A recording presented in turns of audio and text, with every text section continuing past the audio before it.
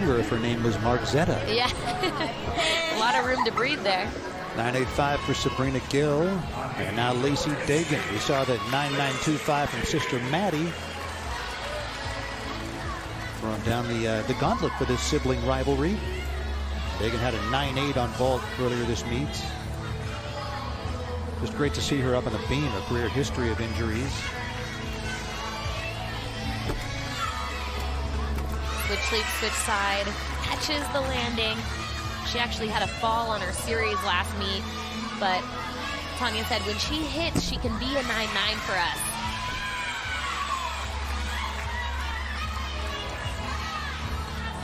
She's had falls each of the last 2 meets.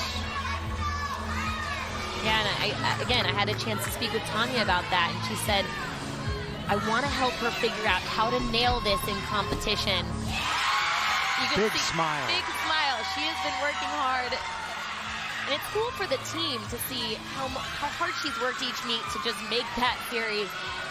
Tanya asked her yesterday, how many have you made this week? And she said 17. She said, how many have you fallen on? She said none. So she had pretty good odds coming into this competition. And she does it. Big moment for her to finally prove herself in competition. Congratulations, Lacy Dagen. She might get injured in the congratulatory process over there. Had a knee injury that cost her most of 2017. It was 2016 for a different knee injury. That handspring layout, and this is where the proud moment comes. A little aggressive on the hugs at the end.